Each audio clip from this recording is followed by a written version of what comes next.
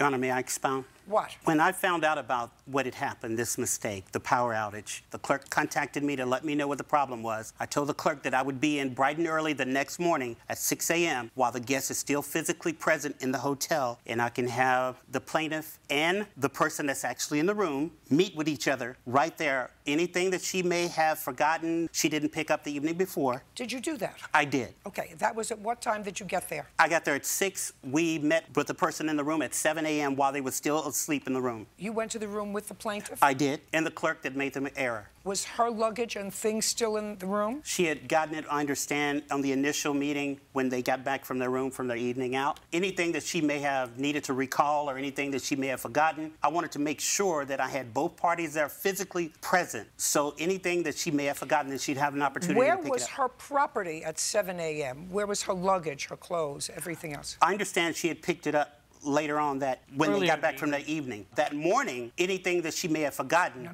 Where was it physically? Was it in the hotel? It was in the hotel. Yeah, in their the room that they were given. When they came back at 4 in the morning, her key doesn't work, so she has to come back and get a proper key because it got reprogrammed with the other guest. Once she gets the new key, she saw that the other guests were asleep. Did she come back alone, or did she come back with her husband? He wasn't physically there at the time. He didn't come onto the scene until later. I dealt with her one-on-one with the guest that was in the room. Now, was she put in another room until 7 o'clock in the morning? She was. What room number was she put 116, premium. And was her luggage moved out of the old room? My understanding was it was. But you don't know that? I don't know. Okay. Room 116, they have records of it. Do you remember going back to the room with Mr. Johnson at 7 o'clock in the morning and having a meeting with the other people who were in your room? Do you remember that?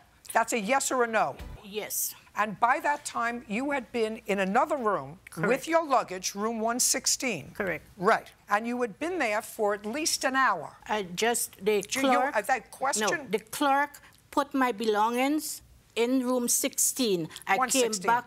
116. 116. I came back out into the lobby and I sat there waiting for the police. I did not go into the room back. So you're telling me that you did not go into the room to look at your luggage to see if your 12 $100 bills were there? Is that what you're telling me? That you went and sat in the lobby and didn't say the first thing that you said, gee, I have 12 $100 bills that are just lying around in an envelope. Let me see if they're there? I think my safety, my life was more important. I don't believe you. Your case is dismissed. We're done.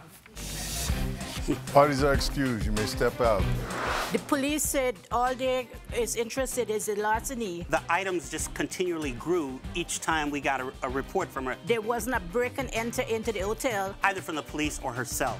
So... It was the hotel negligence. At that point, we really didn't believe all the things that she said that she had missed. I would never stay there again. I would never, ever recommend.